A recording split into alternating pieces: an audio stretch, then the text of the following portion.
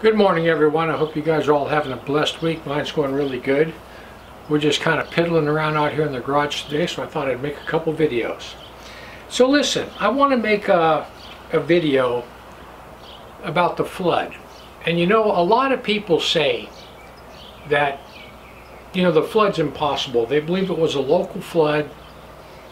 They say you can't prove the flood, and there's not enough water to flood the whole earth. That's what people think. Well, listen, when the flood took place, all the earth was gathered in one place. There was only one continent. That's it. One landmass on one half, and it was all water everywhere else. And there weren't these big mountain ranges that we have right now. The Cascades weren't there, the Himalayas, the Sierras, none of those mountain ranges were there. The earth was relatively flat with some rolling hills and some little mountains like Mount Ararat, but nothing huge. So the flood comes about, and people listen, there are mud flows that when these waves of mud 2,000 and 3,000 feet high came across the entire one big continent, and you can see all these different layers of mud, and the fossil layer, they were laid down very, very quickly, like within hours. And the same stacks of different mud layers and different fossil layers are identical. It doesn't matter if you look in the Grand Canyon, it doesn't matter if you look in China, Mongolia, Russia, or clear to Australia.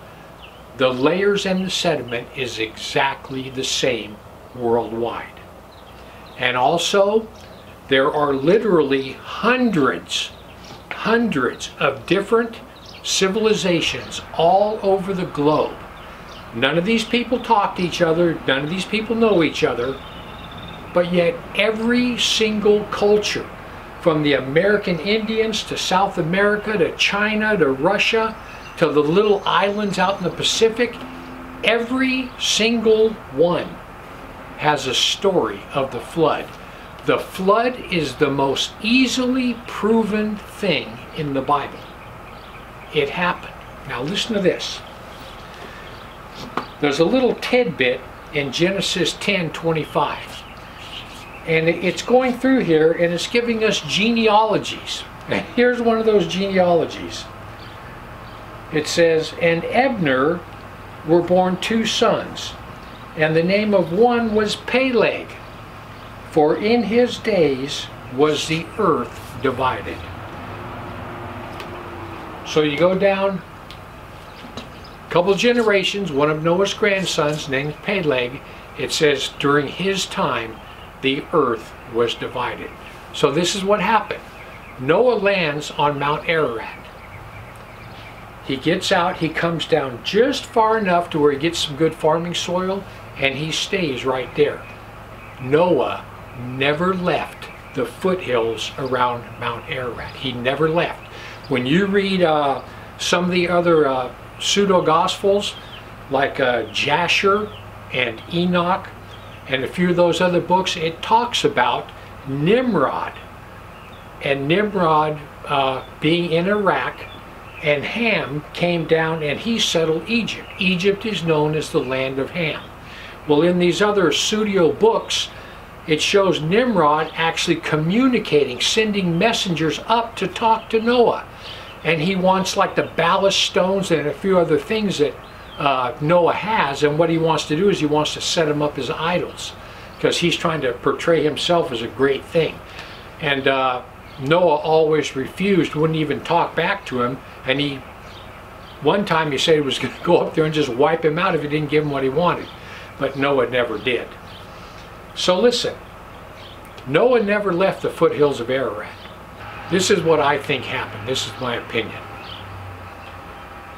After Noah landed on Mount Ararat and all the animals were let out, there was one continent, and God dispersed all the animals exactly where he wanted them to be. Exactly where he wanted them to be. And the minute all the animals were where God wanted them to be, then he separated this one big continent, and the continents floated out to where they are today. So listen, when all the continents started jostling about, like when the continent of India, whatever continent that sits on, started pushing against the continent that Russia's on, that's what made the Himalayas. When the Pacific plate started rubbing against the North American plate, hitting it, that's what created the Sierras. Our great mountain ranges were all created after the flood, not before. So anyway, that's how it all worked. So I would imagine this guy Peleg, the minute the ground starts moving and people start seeing that, I would imagine they all freaked out. And I would think there was a whole bunch of them that, you know, started heading back for the boat thinking, man, we've had it.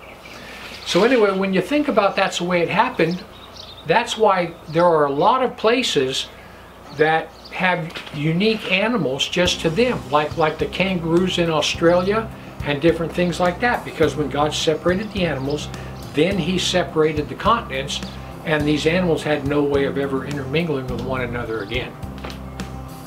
So guys, anyway, that's how the flood happened. That's what took place.